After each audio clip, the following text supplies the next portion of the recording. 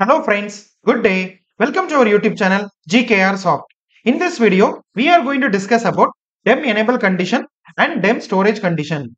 In our previous video, we discussed about DEM Overview and how to handle the DEM event, how DEM event will get stored inside the DEM event memory. I have mentioned all my DEM related videos in the description. You can watch it. First, we can start with basic about DEM. DEM is Diagnostic Event Manager.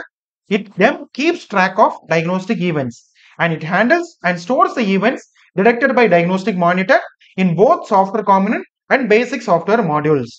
And whenever the software component detects an event or fault, this will report to DEM. DEM will store the particular event information with the help of NVM. The stored event information is available via an interface to other base software modules or software components. For more clarity of debugging purposes, we always need environmental conditions and freeze frame data. This is only specifically needed for debugging purposes. And every DEM events will be configured or will be associated with DTC. It's called as diagnostic trouble code, which is an external ID for the event.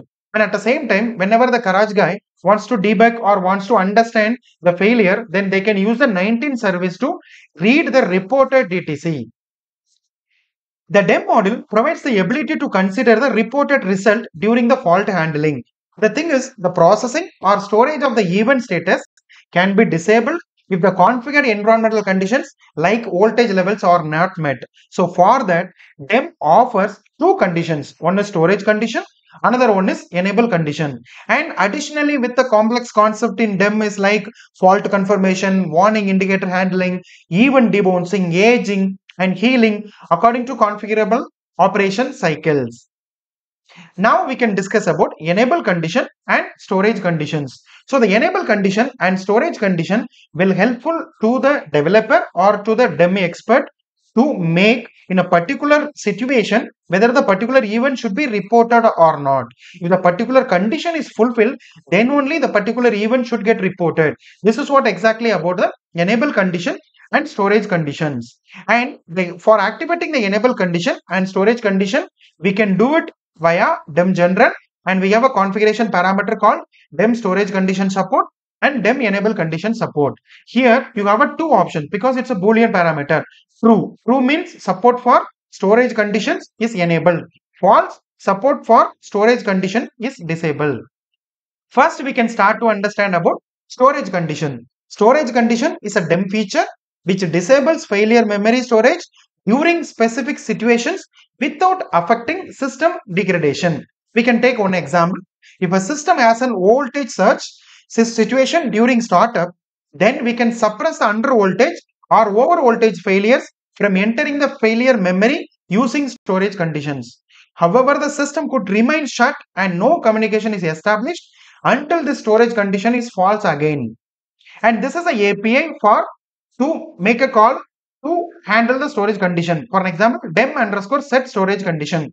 So whenever the RT call happen from the application to call the DEM storage condition, the RT will make a call of or will use this API.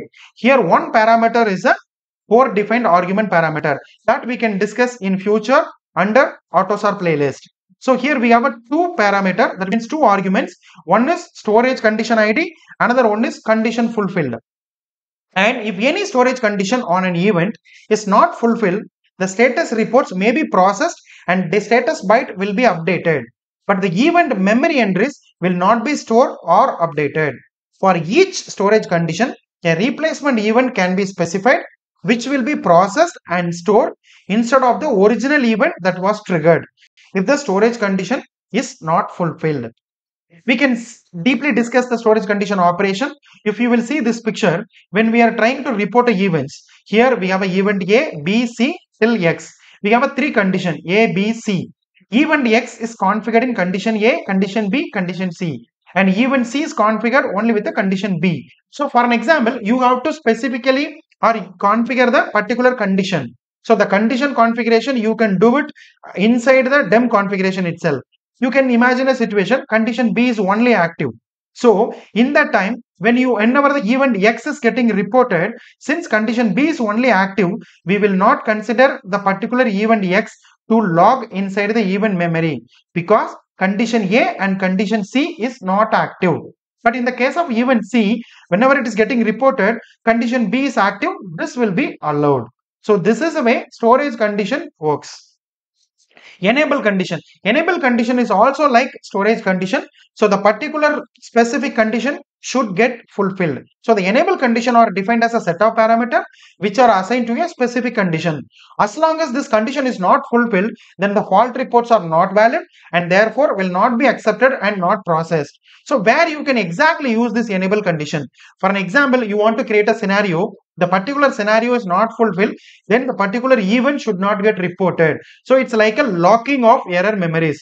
Instead of locking the complete error memory, for particular situation, we are locking the error memory. In that case, enable conditions will be used.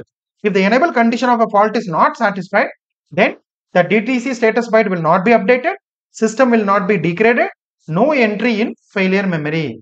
And I really want to show one more picture how exactly the enable condition operation works. So if any enable condition on an event is not fulfilled, any status reports and reset event status for the event will be ignored. For an example, we have a multiple events, same like condition A, B, C. Event C is active only in condition B, but event X will be active only in these three condition is active. So condition B is active, so event C will be allowed, but event X will not be allowed because condition A and condition C is not active. So this is the way enable condition operation works. This is an API for making or like to if you want to call an enable condition, then you have to call this API DEM underscore set enable condition. It has two arguments, enable condition ID and condition fulfilled. This parameter enable condition ID is identify the enable condition and condition fulfilled has true or false. And this is a simple example for how enable condition will work according to Autosar configuration. So in the application software component side, we will have a R port, and DEM side, we will have a P port. And R port side, we have a enable condition port, and P port side, based on your configuration, this will get generated during your base software configuration side. And we need to connect these two ports via assembly connector. So you can keep in your mind, in the enable condition case, application software component has R port and DEM has P port. In the application software component side, to set or report enable condition, this is application software component. We have a R port and timing event because I have configured a timing event. I want to really monitor a cyclical. So I have a runnable entity of RE cyclical. I have mentioned a synchronous server call point because I am going to make a synchronous method. So here I have mentioned that enable condition operation. And this is an interface. Here I have mentioned one client server operation. It has only one argument type. As I mentioned, another argument will come as a port defined argument, but that we will discuss in future. And it has two possible error reference. One is EOK, another one is E not OK. And how we can write a C code. For an example, cyclic function will get called periodically, and here we have a RT underscore call function. So inside this periodic function, we will call this RT function, and the RT function or RT API will call the respective DEM underscore set enable condition call. So this is the way enable condition works in Autosar configuration way as well. Hope you got the information about enable condition and storage condition. Thanks for watching this video. If you like it, please share it with your friends. If you want to stay with us for more technical content, then please subscribe our channel. Thank you so much. Have a nice day.